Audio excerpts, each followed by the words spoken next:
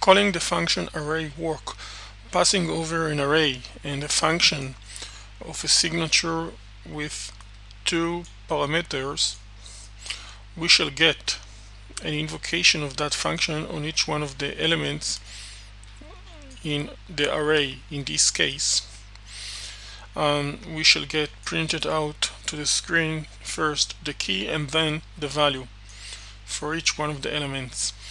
Let's give it a try. Key and value. Now we can pass over another argument.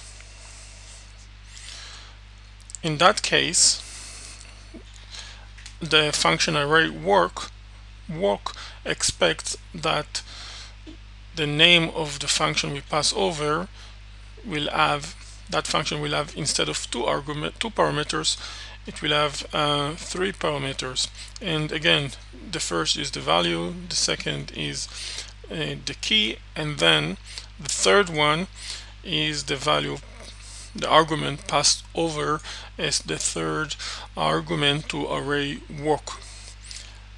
In this case, we shall get the function change array invoked on each one of the elements, and each time, each element, the first is the value, the second is the key, and the third is the word car.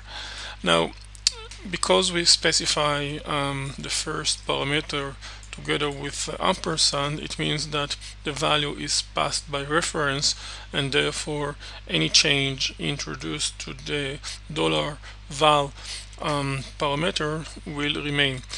So let's execute and see the array before and after the change. And as you can see, after the change, the value of each one of the elements was changed, and instead of just the name of the car, we have the word car. This is the third argument, and then the name of the car.